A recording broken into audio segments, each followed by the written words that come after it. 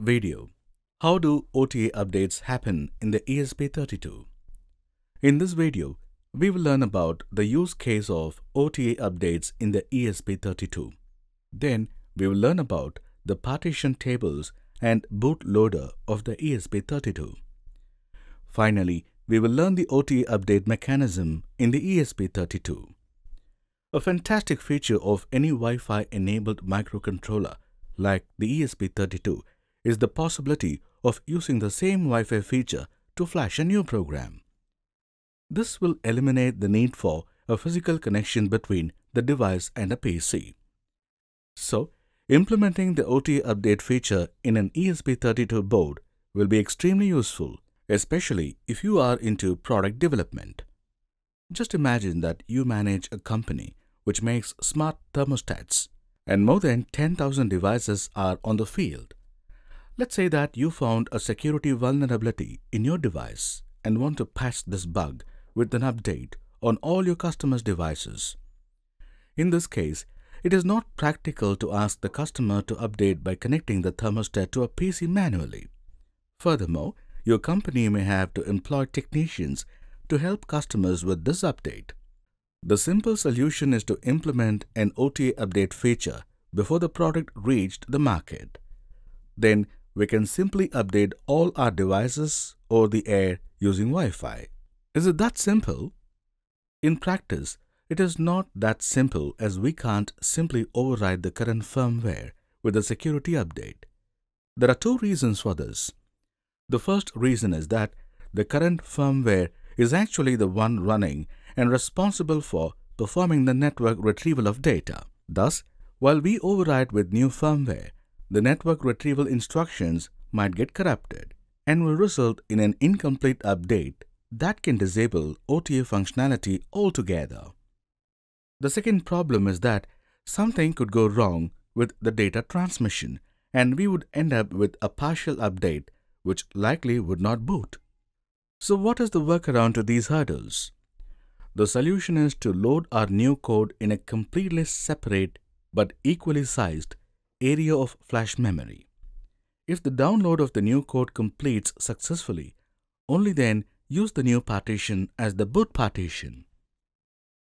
Before we look at how this is implemented in ESP32, let's learn what happens inside the flash memory when a new code is flashed via the USB cable.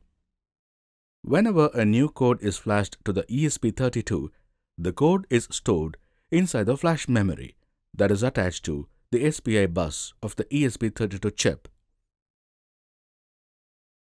The flash memory is a non-volatile memory, unlike the RAM inside the ESP32 chip. Thus, even when the ESP32 is switched off, the code will be safe in the flash memory. The SparkFun ESP32 thing has a flash memory of size 4 MB. A single ESP32's flash can contain multiple apps, as well as many different kinds of data like calibration data, file systems, parameter storage, etc. As all these data are present in single flash memory, the ESP32 chip needs a map to locate the position of different data sets. This is done in ESP32 through a concept called partition tables. It is just like the index page of a big book, but with more details of the content it's pointing to. The partition table starts at a default offset of 32,768 bytes. It has a size of 3072 bytes with a maximum of 95 distinct table entries.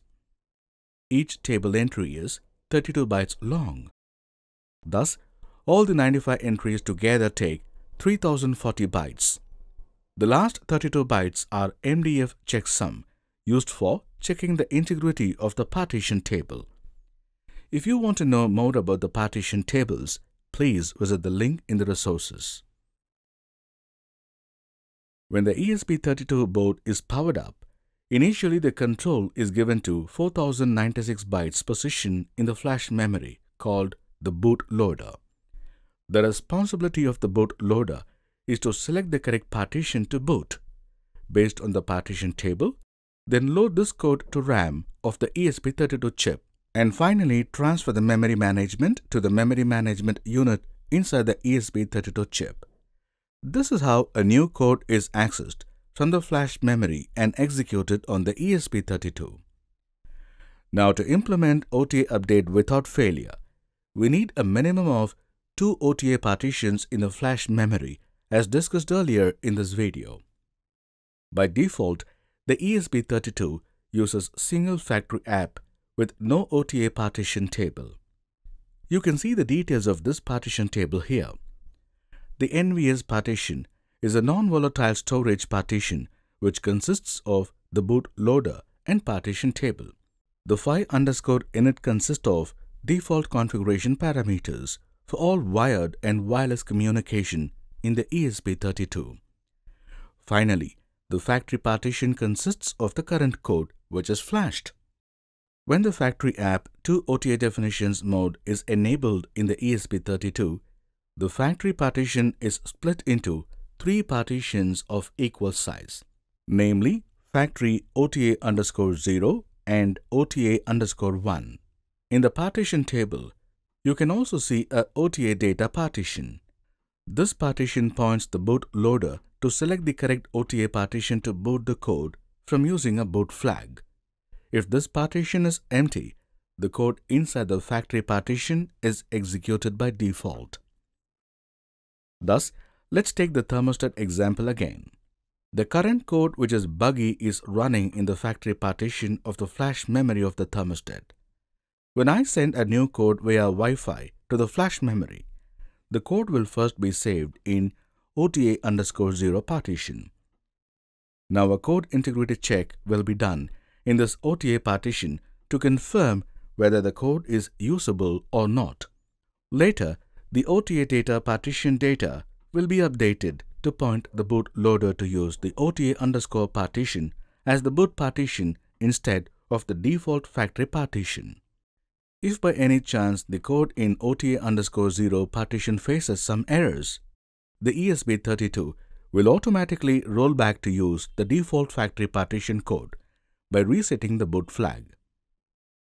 Let's say a few months later, your company decided to add a new feature like Alexa integration to the thermostat. This time, when you send the OTA update code via Wi-Fi, it will be written into OTA_1 partition and the OTA data partition will point the bootloader to this partition rather than OTA_0 by setting the boot flag. In effect, the flash memory will have the latest code, the security update code, and the initial factory firmware code. Even though OTA updates are necessary for IoT applications, the need to store the previous code introduces a memory disadvantage in the ESP32. This is where creating custom partition tables will help. By properly defining and configuring the flash memory based on your application, you will save a lot of memory. Thus, we must take this factor into our design considerations before implementing the OTA feature in a product. Summary. In this video, we have covered the following topics: why implement OTA programming in the ESP32, partition tables and bootloader in the ESP32, and the OTA update mechanism in the ESP32. In the next video, we will look at how to implement a basic OTA feature to the ESP32.